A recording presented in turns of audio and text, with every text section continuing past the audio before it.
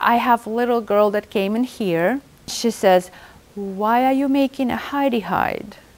And that's what it became for me, a hidey-hide. We all have our own separate universes, our own worlds that we create. That's what I wanted to do. I wanted to create a dome out of many different worlds that are intersecting with each other. When I started planning this, when I had this idea, I have a painting, it's called Painters Making the World, and I have people there that creating something, they're making something out of themselves. They're pulling stuff out of their heart and making the world out of themselves. So this was the first initial idea. I think we have to have this story component in there, because the stories are what makes the human dome. I created a structure, and on that structure I started to just grow walls. I was growing them naturally, piece of fabric by piece of fabric, dyeing, painting on them, writing on them, doing all different kinds of layers that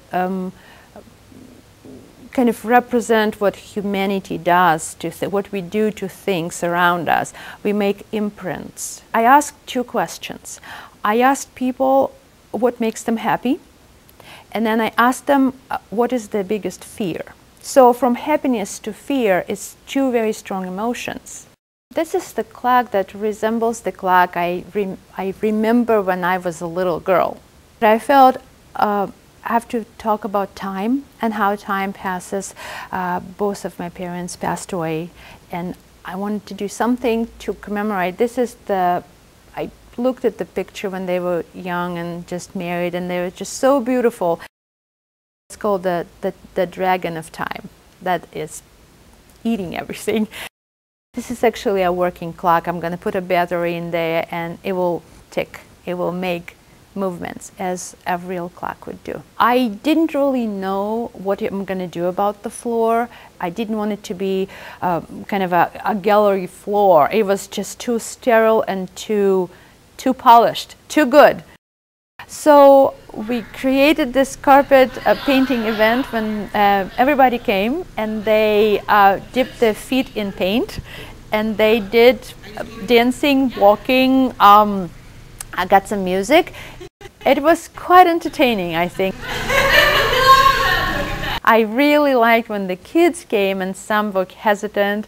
They started and they didn't want to go through that, but then they reconsidered, and those the kids who were the most enthusiastic didn't want to leave. The floor is important because we need to realize as we're walking through life, we're leaving footprints. Everybody leaves a footprint, and it could be a very light and brief footprint, and it could be a heavy one, and some people walk around a lot, and some people just go straight, and some people dance. A lot of elements in this dome has to do with flight, birds, butterflies. I use feathers, I use things that represent flying, and I think that has to do with spirit and your kind of flying over and seeing the earth underneath, and I think that's a big part of it, that the skies and the earth connected by flight. As you go higher in the dome, the fabrics become lighter and they become naturally dyed. I went to a workshop in St. Louis. This was with the artist who works with people on natural dyeing, shibori, indigo, all these processes that you can work on to change fabrics without chemicals. I wanted to learn a little more and get more knowledge in this area so I can offer classes. I want to do classes here, and especially for kids. I want them to understand there's not only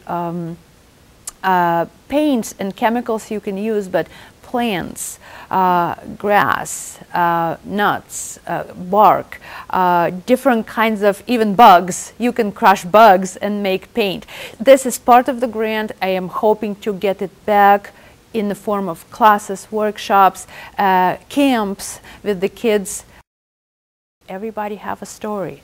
Even people who think they don't, I think they have to let the story out.